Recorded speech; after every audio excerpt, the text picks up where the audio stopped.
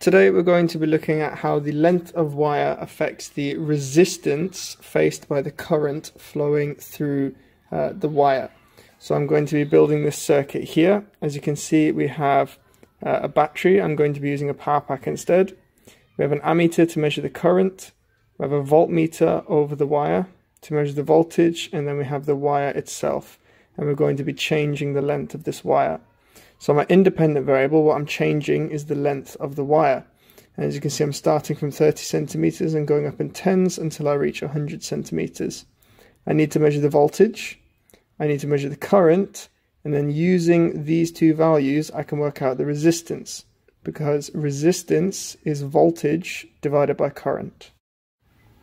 So here we have the circuit set up. I have the power pack, which is connected to this crocodile clip here, which is attached to the wire at the 0 centimeter mark on the ruler. I have the wire itself that's running along the top of the ruler. This is how I can tell the length of the wire. And then I have the second crocodile clip, which I can disconnect and move along the wire to change the length of the wire. Okay, I have the voltmeter that goes over the wire to measure the voltage, and I have the ammeter here, which will give me the current. So I'm going to turn on the circuit and I'm going to write down the voltage and current in my table. I'm only going to leave the circuit on for a short period of time, because the longer it's on, the higher the temperature of the wire will go, and the temperature will affect the resistance. So to make my results more accurate, I'm only going to turn on the circuit for short periods of time.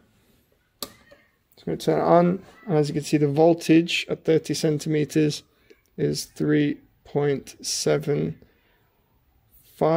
and the current is 1.99.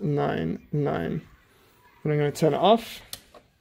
I'm going to move the crocodile clip along the wire until we get to 40 centimeters, and then I'm going to do the same thing.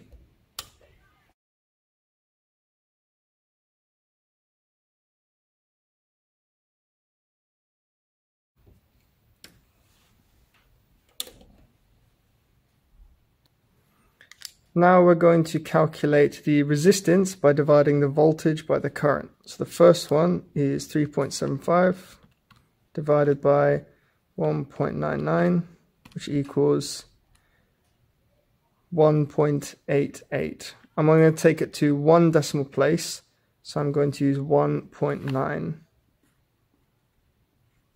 Then I'm going to do the same thing for the rest.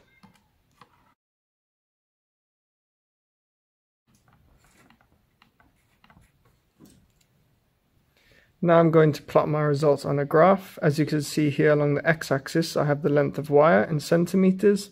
Along the y-axis I have the resistance in ohms. So at 30 centimeters the resistance is 1.9. And I'm going to keep going.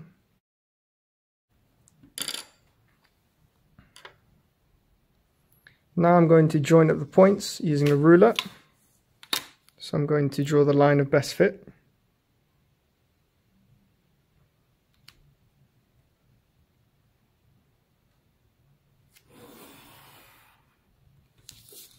And as you can see, as the length of wire increases, the resistance increases.